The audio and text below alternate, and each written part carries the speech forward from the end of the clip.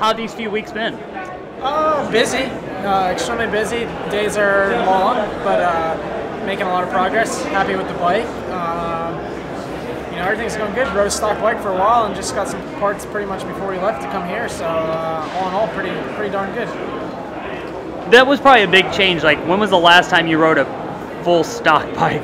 It had probably been a while. Yeah, forever. And it was weird, but I think it's good because you learn the bike and learn how it is, and then you can add stuff on it. You really see what it changes, and usually you start with pretty much a full factory bike, and you don't really know like what the base is. So it was good to know the base of the bike. But Suzuki has a really good chassis, which has been nice because I kind of lost my turning skills for a while there.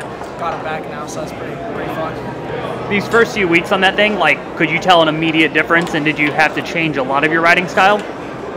Didn't have to change really anything. It was just like cornering, and the chassis turns really good. It's pretty impressive, and it's more forgiving, if that makes sense. Like if you come up short on something, it doesn't really buck you too hard, which is pretty awesome in Supercross. But yeah, it's a really good bike, and the engine's actually really smooth. A lot of people say it's slow, but we got some good power out of it already, and pretty close to our Anaheim spec, I would say. So pretty good stuff. Coming over here and doing this race, I mean, this is in the middle of a busy time of year.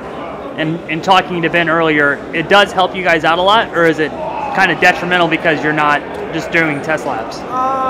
So we hammered out pretty much 3 weeks of testing, and like at this point, they're kind of catching up, getting parts, getting stuff made, and trying to get more stuff. So by the time we get home, they'll have some more stuff for us to try, hopefully. And I think for me, it was definitely worth coming here just to see where I'm at, see how the bike is. And go from there. Marvin's riding really good. He's been racing a lot, and I'm pretty happy where I was at. Obviously, got a few things to work on, but not mad about it. These, like, how were the 2 days? Was it? I mean, that's not a lot of time to ride, and you're riding on a track that's nothing like what you'll race in the U.S. Yeah, it was challenging for sure. I think all in all, it was pretty good. The first night was good. The main event, I got into second behind Marvin. Kind of had a pretty good lead. I closed in a little bit, and at the end I lost him a little. So all in all, it was pretty good. And then tonight was not exactly how I wanted to go. I just didn't feel that comfortable. I struggled with the arm pump a lot the whole weekend. So I think just because it was cold, not really good warm-up routines, and the track was tough. It was sticky, really ruddy. So. But besides the only negative was the arm pump thing. Everything else was good. The bike was good. Everything went well. Cool. You've got a little bit of time to train back in North Carolina. Yep. And then back over here for Geneva. Yeah. What do these next few weeks look like?